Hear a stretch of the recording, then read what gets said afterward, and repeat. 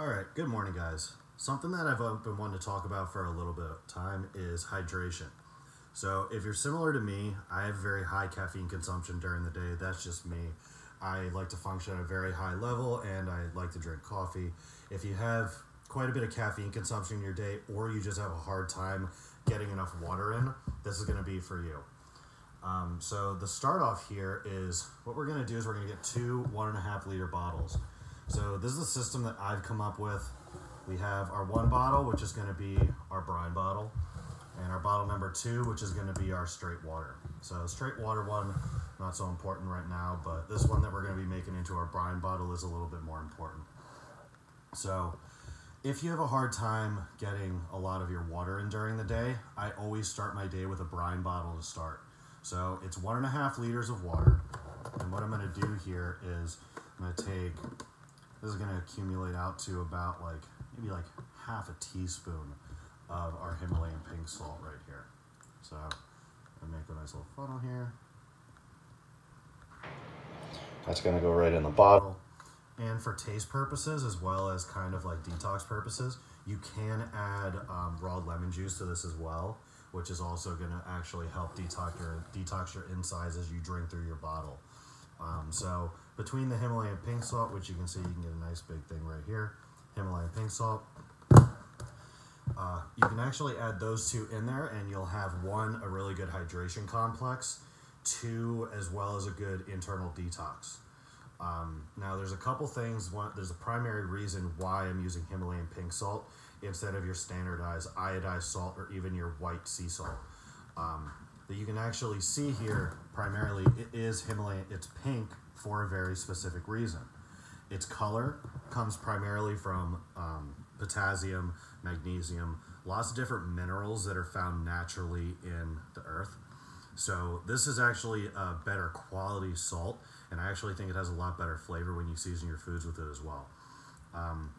If you look at your standardized iodized salt and even a lot of your sea salt, it's plain white or it's pretty clear.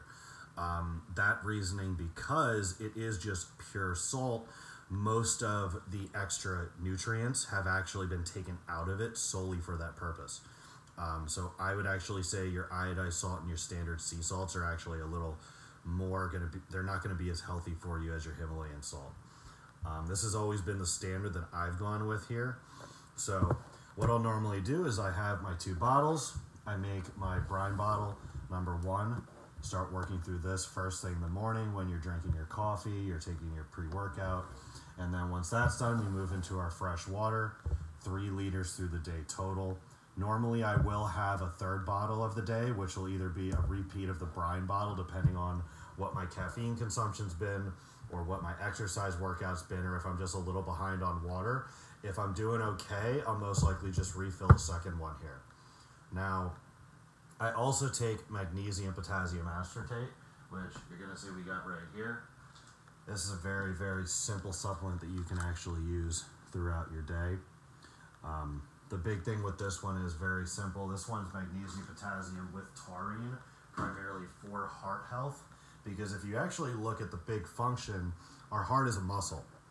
Now, if you're dehydrated, guess what muscle is also not going to work well? You've got muscle cramps and muscle twitches and different things like that. Well, guess what? The same exact things can happen to your cardiovascular structure right here, the big old ticker in the middle. So most people who may have even types of arrhythmias or any type of heart dysfunctions that might fall under this, your hydration status becomes even more important, especially if you're a caffeine drinker. If you're a big coffee drinker, guess what? This is going to be something you definitely want to do, because in the beginning, especially if you have your primarily amount of your coffee in the beginning of the day, this is going to be very important because this is going to help you combat that dehydration of your caffeine a little bit faster. Now, people are always scared of adding too much salt in their diet and everything like that, and I truly believe that's the difference between Himalayan pink salt and your iodized and your sea salts. Your iodized and your sea salts and your processed salts are going to be a little bit more aggressive on your blood pressure, on your heart, on things like that. I think this is one of the things that a lot of people misconstrue with sodium. It's also the fact that a lot of our body functions primarily on electrolyte imbalances. and the fact that they're in balance.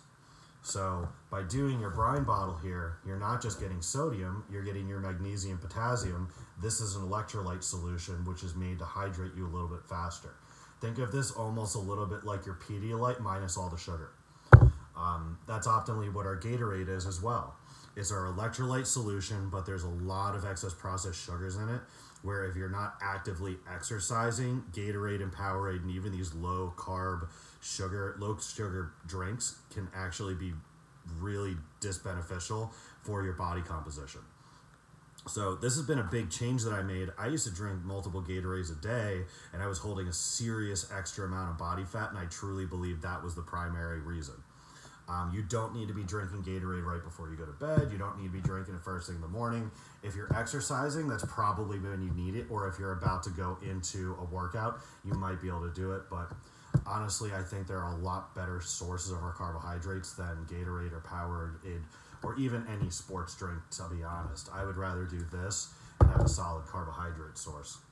But that's been just a little bit on water intake, electrolyte imbalance, and some of the things that you might want to try adding in to combat your day. So if you felt kind of weighted down lately and you always struggled with hydration, this is going to be something you definitely want to give a shot. If anyone has any feedback, give a shoot back. I'm always up for new options. Have a great day, guys. Drink your water.